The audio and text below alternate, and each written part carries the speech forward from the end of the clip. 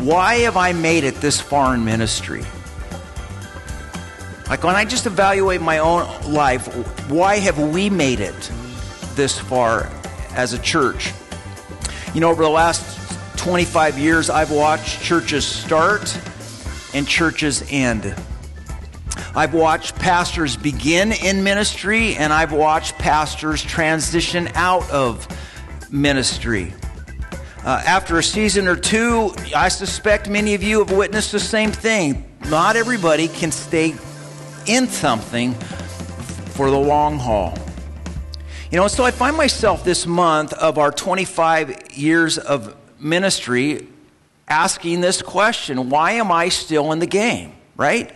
What's kept me engaged so long in this thing called pastoral ministry? Well, 2 weeks ago, as you just saw, Beto, Millie, and I, we took a road trip to Prescott, Arizona to spend some time with Jim and Norma in their home there, who are part of our Palm Harvest family. And one of the things that I admire about Jim and Norma, which I suspect many of you do too, is their zest for life. You know, I know it's frowned upon to talk about a woman's age, and so I'll just mention the fact that Jim's 93, Norma's younger than that. But when I look at their life, you know, I find myself asking the question: how does a person live with such zest? Would you agree with me that they live their life with vigor? Everybody, yeah, for the most part. Well, as I've thought about that question, what does it call for to live a life with vibrancy into one's 90s? I come back with one word, and we're going to talk about this word today, and it's the word intentionality. To live a vibrant life, and especially up into that age, you have to exercise every day, right? You have to be intentional about eating healthy foods and surrounding yourself with positive people. You have to really proactively choose to maintain a positive attitude even when things don't always go your way. Would you say that's true for the two of you?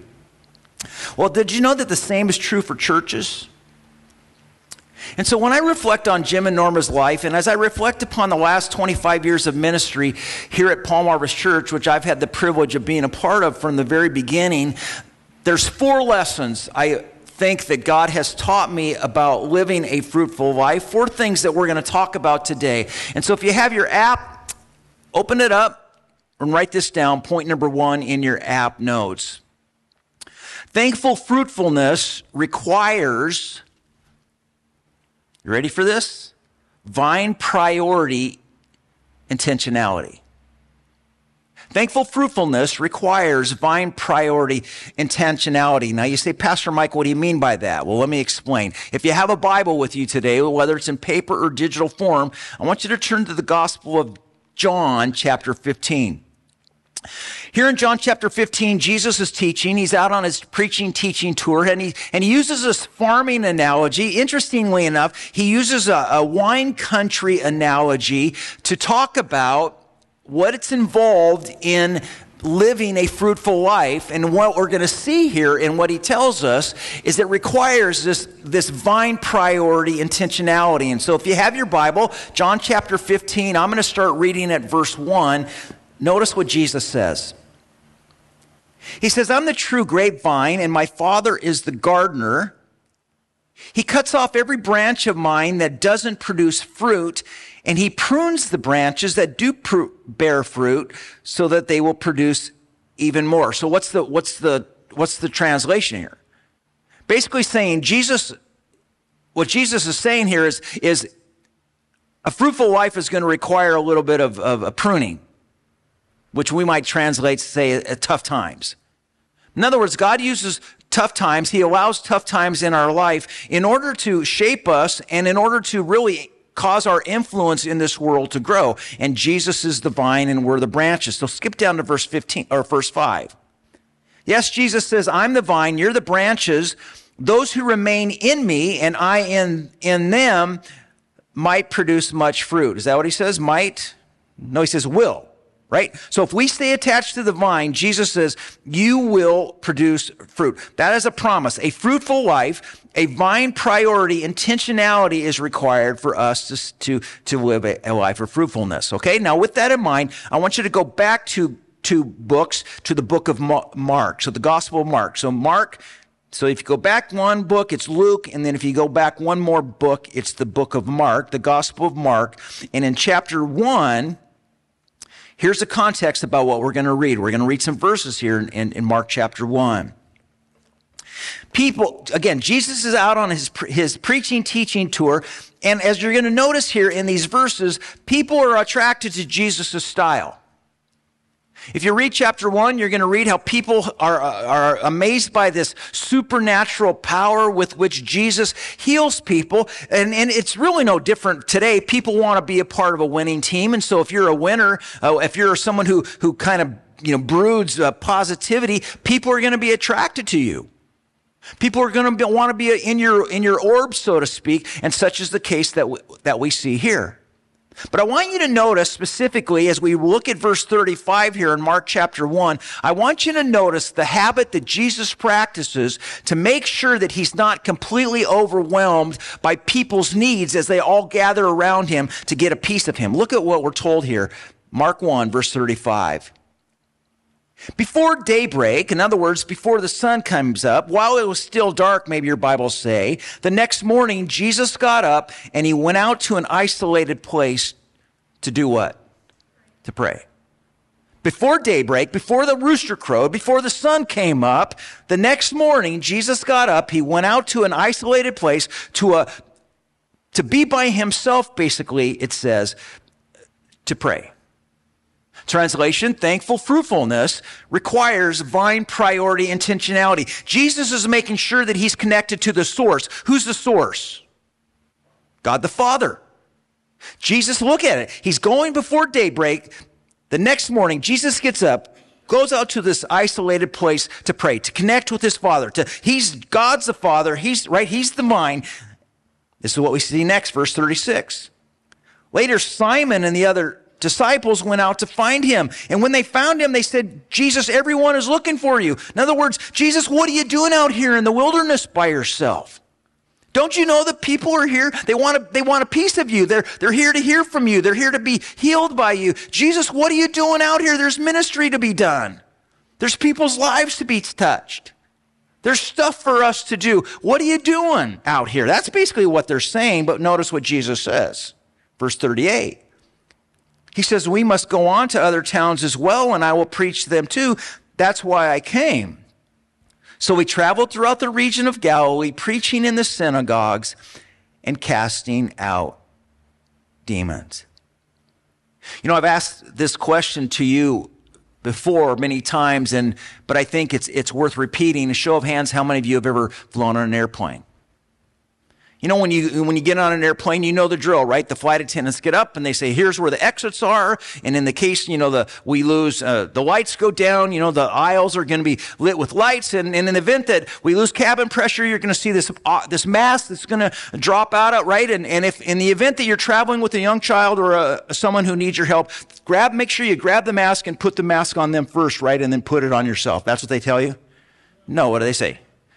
Put your own oxygen mask on first. Because if you're too busy trying to help your younger child, or maybe an elderly parent or whoever it might be, your neighbor, and you pass out from lack of oxygen, chances are strong that they're not going to be able to help get your mask on you.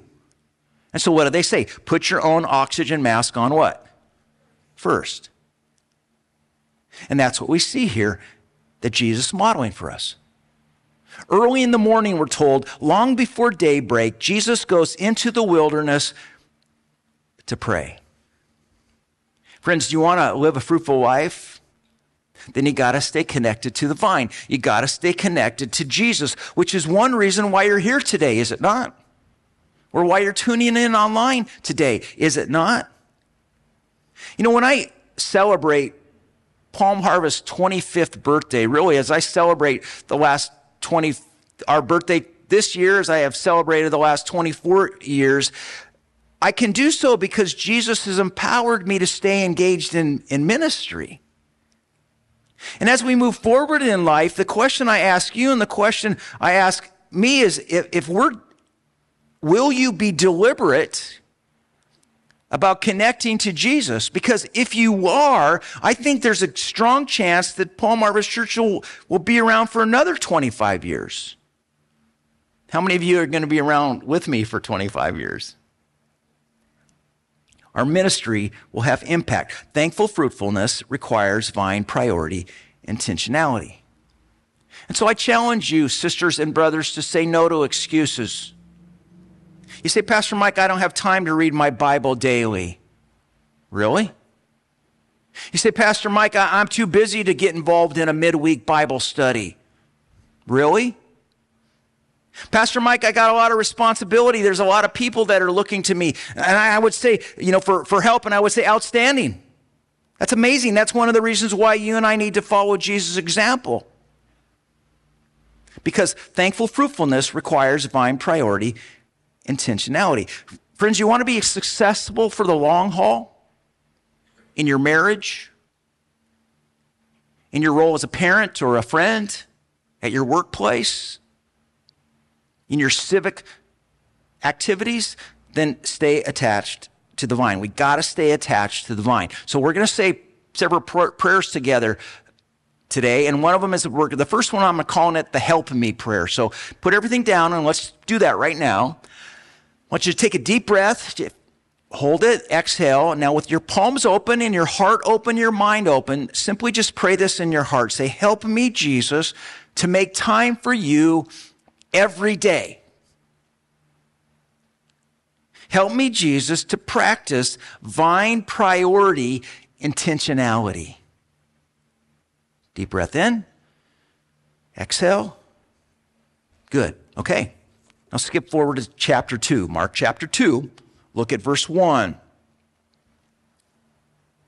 When Jesus returned to Capernaum several days later, the news spread quickly that he was back home. Soon the house where he was staying was so packed with visitors that there was no more room even outside the door. Now stop here. Paul Marvis, the gospel writer, informs us that Jesus now returns to the town of Capernaum. The word gets out among the villagers that Jesus is in the hood. And what's the people's response? Where do they go? They were told that they flocked toward the home where Jesus is staying, right? Now, whose home is Jesus staying in? What's the name of the homeowner? What's the Bible tell us here? What's the name of a homeowner? We don't know, do we? Why not? Because the Bible writer doesn't tell us. Now we know that this isn't Jesus' home, because the Bible tells us in the Gospel of Mark or Matthew chapter 8 and Luke chapter 9 that Jesus himself says, I don't have a place to call home. He says, birds of the air have nests, and foxes have holes, but the Son of Man has nowhere to lay his head. That's what Jesus said. So we know that this isn't Jesus' home. So whose home is it?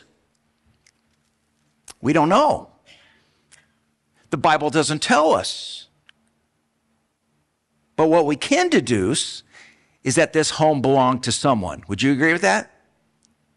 And this someone made his or her home available to Jesus. Not only to sleep in, not only to cook a meal in and eat meals with his friends in, but also to be a place where he could invite visitors, right? That's what we're told here in verse 2. Soon the house where Jesus was staying, we are told, was so packed with visitors that there wasn't room for one more person, not even outside the door. And herein lies the second secret for experiencing a fruitful ministry life, and that's this point number 2. Thankful fruitfulness builds on sacrificial generosity. Thankful fruitfulness builds on sacrificial generosity.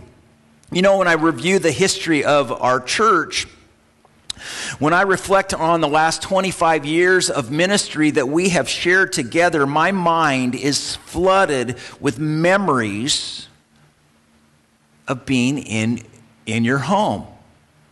You know, since the inception of our church, our community impact, really our community ministry has been built upon being in people's homes, largely because for the first 13 years of our existence, we never had a church campus like this that we could call home. We were meeting in the high school, and we were tearing down and setting up and tearing down week after week after week after week after week. It just built within us this culture of serving our neighbor. But you know, in recent years, our men have gathered in the home of Steve and Robin Mensinker on Monday nights for a men's Bible study. Over the recent years, our women have gathered in the home of Nancy and Rick Capco or men's on Monday nights. The women are on Wednesday nights for a women Bible study. You know, we've enjoyed Sunday brunches in the home of Joe and Lisa Banning and Stephen Sheila Malillo and David and Tanya Barrera and Kirk and Denise Bauermeister. We've even gathered in the home of Jim and Norma and you know, Mike and Robin Decker, all because of sacrificial generosity. Hospitality has played a role in the growth and the health of our church. Would you agree with that? And that's what we see here in this ministry of Jesus. Thankful fruitfulness builds on sacrificial generosity. And so as we celebrate Paul Marver's church, and I told Robin last night, we went for a walk, and I said, I think I'm just going to, I'm not a really good celebrator. I'm thinking we should really do something significant for the silver anniversary. I think I'm just going to celebrate all year long. And just celebrate all year long what God has been doing, and really just to say thank you to all of you who have shared your home and shared your resources with this church. Because of you and your sacrificial generosity, much like this homeowner in Jesus's ministry, our church has community influence. You know, this past week, the Mensingers treated my family, Robin, myself, and our 2 adult daughters to some tickets at a night out at the Honda Center where I could watch my beloved San Jose Sharks get beat by the Anaheim Ducks. You know, it was a life-refreshing evening, and I was telling Steve that after the first period, when I went up to the top to get some water and whatnot, I had one of the ushers say to me, "Excuse me, but my supervisor asked me for you not to pound on the glass." And I said, "Is your supervisor a hockey fan?" By the end of the night, everybody was pounding on the glass. It was great. Steve won't get his season tickets next year, but it'll be because of... You know, over the years, Kirk Bauermeister has been tenacious about saying to me, "Decker, let's go play golf." And he'll pull me out of the office and he'll invest some Bauermeister love into me with the goal of helping me stay renewed. And friends, what we read here in Mark chapter 2, the Bible writer showcases how Jesus' public ministry was supported and undergirded through the sacrificial generosity of a homeowner. We don't even know the name of this homeowner, but you know who does know the name of the homeowner? God the Father. Our Heavenly Father, and I believe that our Heavenly Father has a treasure chest of rewards and awards for those who sacrificially and secretly practice kingdom generosity. And so I invite you right now to just reflect on your own life. Maybe you want to go back the last 25 years as you cycle through. Who are the people in your life who have invested in you? Who are the people who have resourced you to help you get to this place, much like this homeowner did for Jesus? And maybe equally important to ask is, who is God inviting you to invest in now? Anybody's name come to mind? I want us to pray another prayer together today, and so put your palms out again. Take a deep breath in, and I want you to think about this. First of all, I want you to pray this in your heart. Say, "Thank you, Jesus, for those who've invested in me. Thank you, Jesus, for how you've invested in me through the generosity of others." And I want you to say, "Thank you, Jesus, for," and then you fill in the blank, the name of a person or persons who you know God has used to be an encourager to you. Thank you, Jesus, for, who's the name of that person who believed in you when everybody was pounding on you, had given up on you? Thank you, Jesus, for these people who have invested in my life over these years. Now pray this. Say, Jesus, please increase my willingness to be generous. Please increase my willingness to be undergird Palm Harvest ministry with sacrificial generosity, even as I read about here in Mark chapter 2. So that, God, the next 25 years of our church will have influence. Please help me to be a sacrificial giver. Deep breath in. Exhale. Good. Now in your Bible, skip forward here in Mark chapter 2 to verse 13. Mark chapter 2, verse 13. This is what we're told. Notice what we're told here about Jesus' ministry activity. Then Jesus went out to the lake shore again and taught the crowds that were coming to him. Now stop here for a second. Remember, Jesus got all these people coming at him. And we read how Jesus recognizes that he can't just keep putting out. He can't keep just giving. And so he escapes. He takes time to put his own oxygen mask on. He goes away. He connects to the vine with incredible intentionality. God, you got to fill me up because people want a piece of me. And on my own, I can't give it to people. Then he goes to his house. He's looking for a little solace. I mean, how many of you look at your home as your that's your castle. That's the place where you go to be alone, right? Unless you're the messengers and you have people there every day. But our home is our castle. Jesus can't even get away because people are there. They want a piece of him. They want him to heal him. And now when he says, oh, maybe I'll just go for a walk. And as he goes out to the lake, again, people are there. They're looking for him. And he teaches the crowds that were coming to him. Verse 14. And as he walked along, Jesus saw Levi, also known as Matthew, son of Alphaeus, sitting at his tax collector's booth. Follow me and be my disciple, Jesus said to him. So Levi got up and followed him. Now write this down. Point number 3 in your app notes. Thankful fruitfulness grows with teammate multiplication. Thankful fruitfulness, ministry tenure will grow with teammate multiplication. You know, friends, the Bible writer informs us that Jesus has no problem attracting a crowd, does he? People are attracted to him. They come to the house where he is staying. They gather around him at the lake shore to hear him teach. Jesus has no difficulty gaining an audience. Kind of sounds like a Trump rally, doesn't it? Thousands of people gather to hear him preach. But notice how in the throes of popularity, Jesus still makes it his priority to build his ministry team, right? Come be my disciple, Jesus offers to Levi, the tax collector. Now, tax collectors, as most of you know, in Jesus' day, were considered sinners.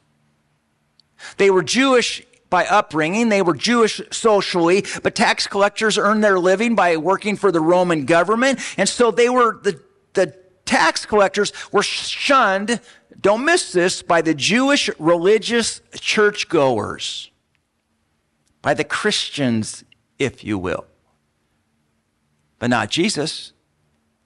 Rather, we read here how Jesus went against spiritual norms, and in so doing, Jesus provides an example for all of us that even sinners, don't miss this, that even sinners are welcome on his ministry team. Somebody say amen to that. Any sinners in the house today? Yes, you're a sinner. I'm a sinner. And what this story models for us is Jesus wants you and he invites me to be a part of his ministry team. And that our past doesn't need to determine what our future is. Thankful fruitfulness grows with teammate multiplication. You know, in the Old Testament, in the Bible, there's a story out of the book of Exodus, chapter 18. And if you have a Bible there, you might want to turn there.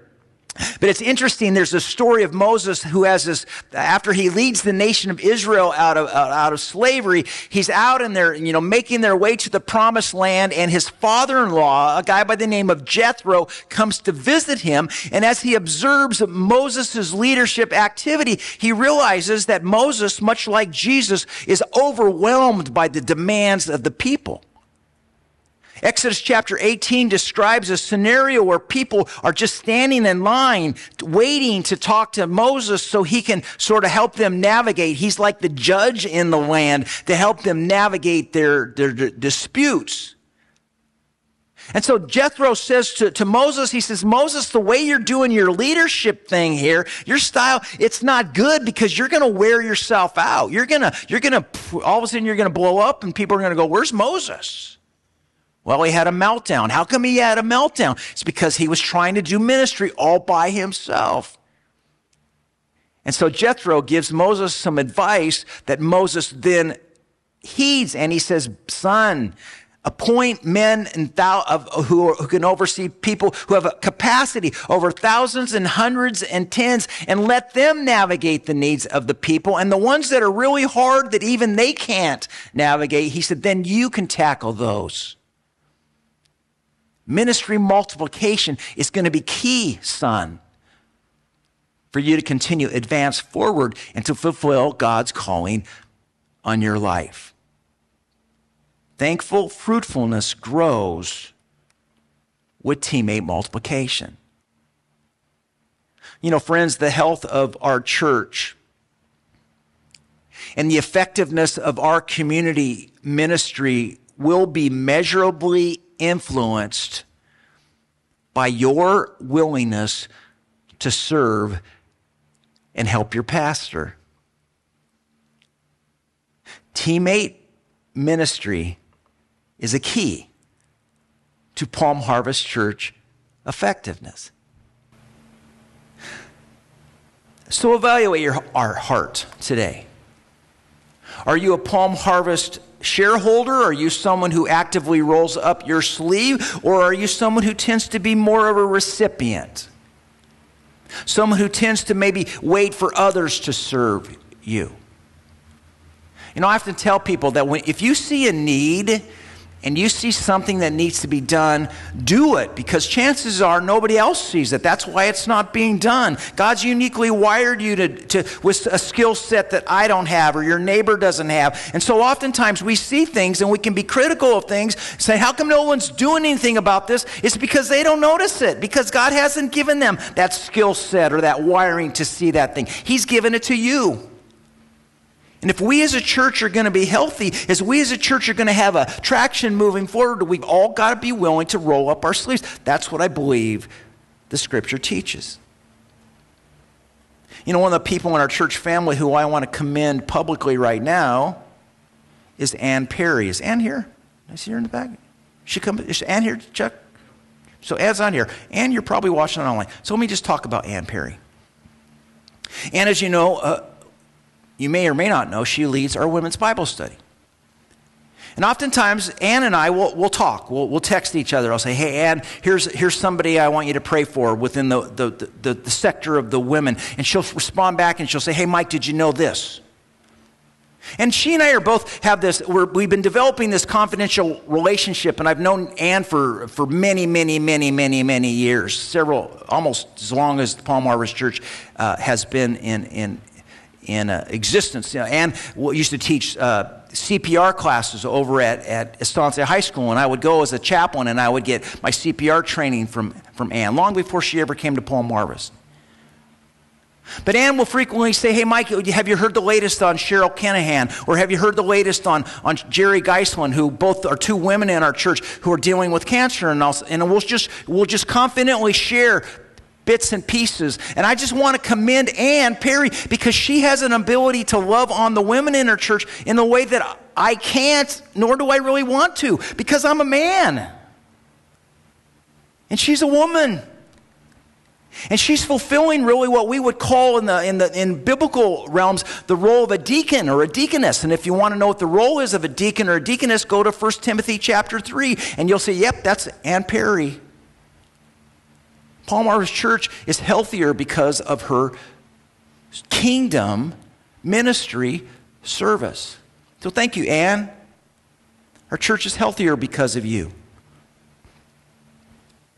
Where, friends, is God inviting you to step up and serve? Are you available? So let me just land the plane here. Let me move to point number 4, and then we're going to go into a time of prayer again. So write this down, and then we'll read a couple more verses, and that's this. As I reflect upon ministry the last 25 years, and as I celebrate Palm Harvest Church's birthday, and as I look forward to the next 25 years of ministry that we get to be a part of setting the foundation for, I do so with this truth that thankful fruitfulness flourishes with mission tenacity. Thankful fruitfulness flourishes with mission tenacity. Look at what we're told here in verse 15. Mark chapter 2, verse 15. So Jesus is now he's been by the lake. He's called Matthew or Levi to be his disciple. Levi gets up, he follows him, and this is what we're told here in verse 15. Later, Levi invited Jesus and his disciples to his home as dinner guests, along with many tax collectors and other disreputable sinners. There were many people of this kind among Jesus' followers. But when the teachers of religious law, who were Pharisees, saw Jesus eating with tax collectors and other sinners, they asked his disciples, "Why does he eat with such scum?" When Jesus heard this, he told them, "Healthy people don't need a doctor, sick people do. I've come not to call those who think they're righteous, but those who know they are sinners." What's Jesus teaching us here, friends?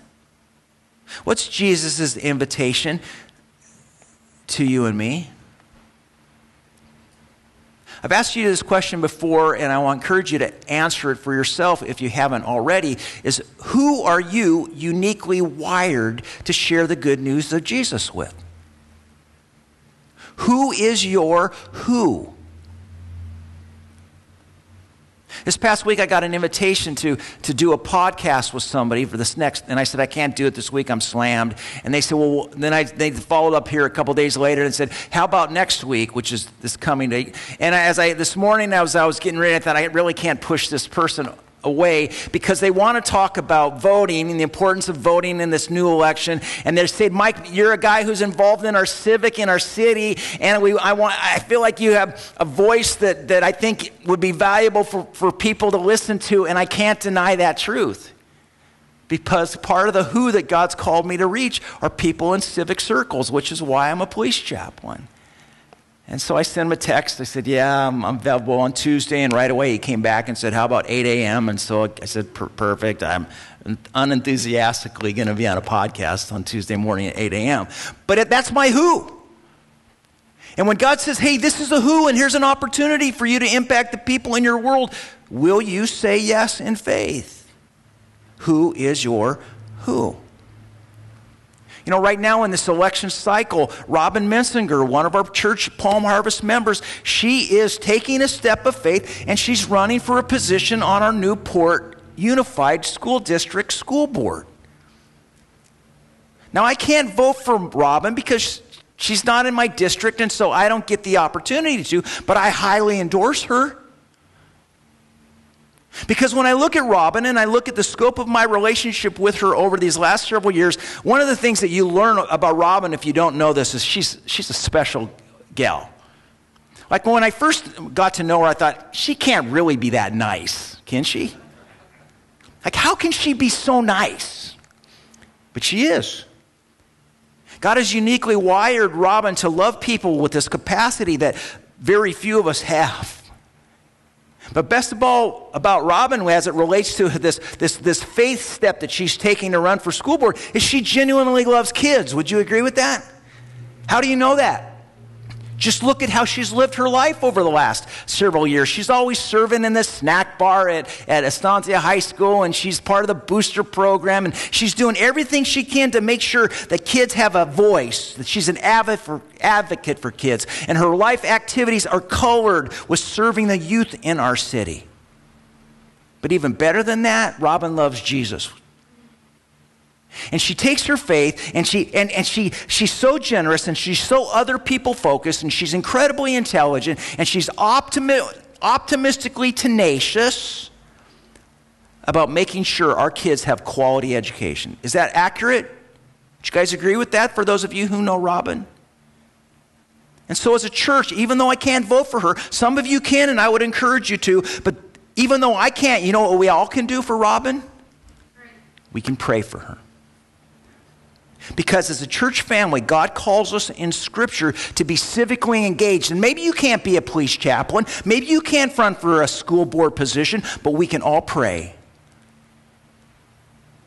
One of the ways that we can be engaged is by supporting Robin. Will you commit to pray for Robin as we get close to the results of this election? You know, from the inception of our church beginning, Palm Harvest has been committed to raising up the next generation of leaders. It's part of our mission strategy. In his book, Old Paths, New Power, David Henderson writes, he says, leaders don't fall off of trees. Future generations are developed. They're developed through intentional, biblical, and transparent equipping.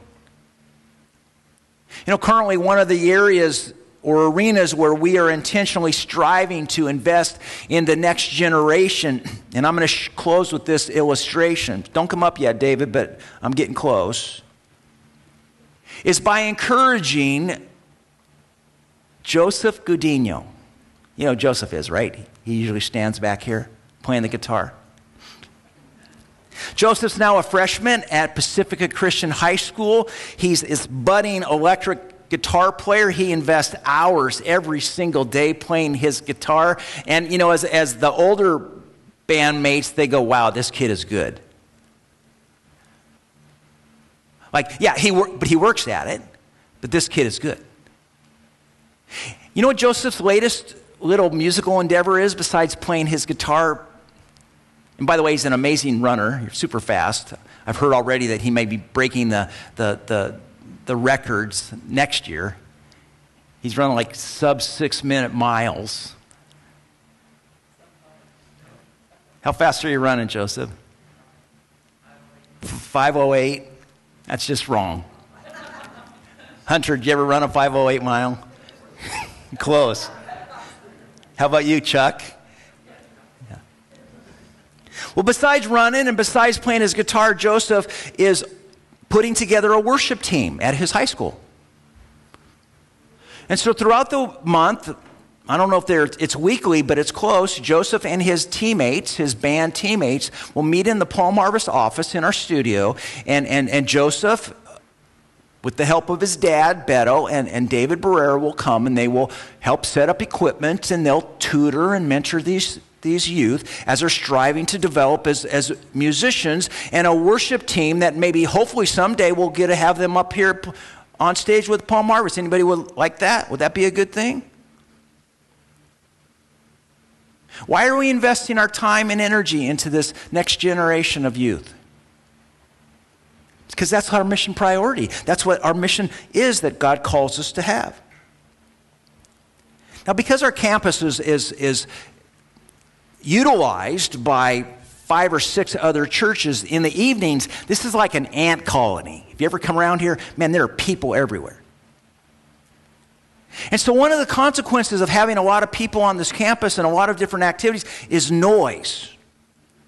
And so trying to be good neighbors to our neighbors, one of the things that as a band, we try to eliminate the outside noise, so to speak, by using in-ear monitors. And you'll even see the bandmates. They'll have these, in-ear monitors. It just minimizes the noise. And so when you have a drum kit like this, drums make noise. And on Thursday nights when they practice, it makes noise. And so one of the things that we're trying to do to not only invest in our next generation of worship leaders, our youth, as well as our own band members, which serves us every week, is we need to invest in a new drum kit that's electronic. They call it a Roland V drum, for those of you who don't know what that is. And you know what a good drum kit costs?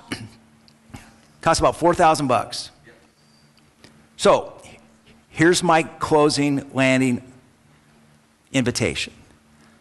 I suggest that for November, we have a Thanksgiving offering with the goal of raising $5,000 that we're going to use to invest in our youth band and sound equipment, mainly a V-drum electronic drum kit so you can hear, and they can hear, but everybody else doesn't get to hear because it's electronic, all with this effort to invest in the next generation of worship leaders.